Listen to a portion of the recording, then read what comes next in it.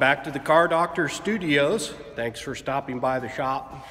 And today I got a tip for certain year models and makes of Subaru products. This particular tip should apply to 06 through 2011 Subaru Imprezas, Outbacks, Foresters, Legacies with the 2.5 motor. The vehicle I'm working on today is actually a 2009. It's got the 2.5 variable valve lift motor. This is normally aspirated. And the customer made an appointment to see us after the check engine light illuminated, the vehicle stability control light, along with the ABS light, also illuminated and scared the crap out of them. So they made an appointment and I got the vehicle in. Pulled the codes, and in this case we pulled a P0028. However, this tip's also going to cover a P0026. You may have both of those codes illuminated with the illuminated light on your vehicle in some cases.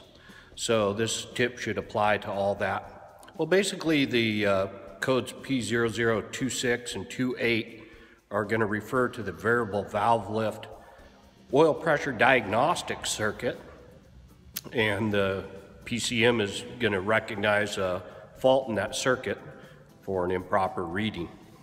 And there's going to be a couple most common problems associated with it. One being the switch itself, which is like an oil pressure switch, not to be confused with the oil pressure switch in the center of the engine block above the crank pulley.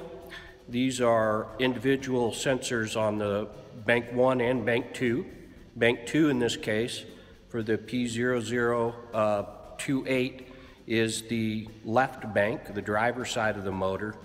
That sensor is located in the front of the left cylinder head on the top. And it's basically just behind the oil fill tube area, and it's accessible right there on top. The bank 1, if you're dealing with the P0026, is going to be located on the right rear cylinder head, and it's just in front of the variable valve lift solenoid, but it's also accessible on top of the cylinder head.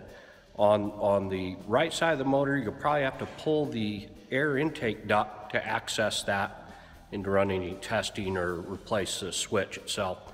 The part is relatively inexpensive, so in most cases, if I get this code, regardless of the actual cause, I'm going to probably be throwing a switch at it just because it's a common failure, and I want to make sure that it doesn't come back and pop these lights on again, because it really freaks out some of the people when all the lights come on. It scares the crap out of them. But anyway, in this case, the first order of business was to check the oil level, which is another common problem that arises when these codes exist.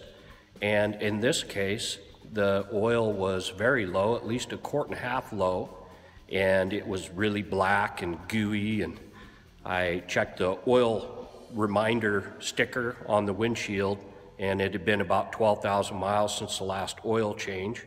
This rig's got 80,000 miles, and it's beginning to develop the common cylinder head gasket oil leakage, usually on the left bank. It's towards the rear of the cylinder head on the bottom, leaking out kind of above the steering rack and pinion. And normally on the front of the bank 1 head, you'll see oil leakage there as well. So that's a contributing factor in the low oil level, along with the fact that it just hasn't been changed regularly. So that too is an alarming discovery, in that it most likely was at times not developing proper oil level, especially here in Alaska. There's a lot of cold start situations where the oil is very thick, and viscosity breaks down, of course, over time when it isn't changed properly. So that actually in this case is the most likely cause of the problem. There's a diagnostic routine. We can go through the flow chart for this code, and it involves disconnecting the sensor and checking the feedback on that circuit, also doing a resistance check on the sensor itself. And we can also monitor that the operation of it with the scan tool. But with what I found so far, and what I know to be the case 90% of the time, I'm going to probably just save the customer some money. We're getting good oil pressure, I know that, after I've installed a quart of actual crankcase cleaner product into the vehicle and let it run. I've monitored that, and I'm sure that it's not an oil pressure problem, at least not with a proper level of oil.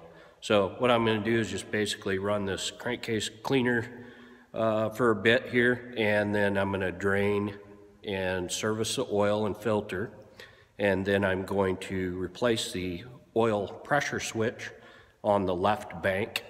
And basically that's just a simple process of disconnecting the electrical connector at the top of the sensor, and then putting a socket down over it, removing that switch, making sure that the area is clean around the base of the switch on top of the cylinder head. It tends to collect a lot of dirt deposits and crap there, so you might just blow it off with compressed air or some type of cleaner, and then remove the sensor. And then you want to put a little bit of sealant around the threads of the replacement sensor. In this case, I purchased a CarQuest sensor, so I got the part number here in the video. And I went ahead and put some sealant around the threads, making sure that I didn't get sealant up in the sensor, of course. That wouldn't be good. And then just reinstalled it and torqued properly, reconnected the electrical connector. And now just a case of clearing the codes and confirming that the repair was successful. And in this case, it was. And we should have another happy customer back on the road. I'm probably going to, I'm going to let them know about the head gasket leakage and something to think about for the future here. Probably going to be due for, the usual timing belt and water pump and head gaskets. But that's going to be for another day. But for today, we've had great success here. Appreciate you coming by the shop. Big shout out to Shane for the hat. I appreciate that, bro. The crappy Auto Tech hat. I guess you figured I needed that. But hey, I'll wear it with pride, buddy. Appreciate that. No, really, Shane's my buddy. He works over at CAT, and he's going to be featured in one of these videos to come, if I can talk him into coming down to the shop and hanging out for a bit. Thanks for coming by. Thanks for liking my videos and subscribing to the Car Doctor channel, and I will look forward to seeing you again soon. Have a good one, and good luck with your repairs.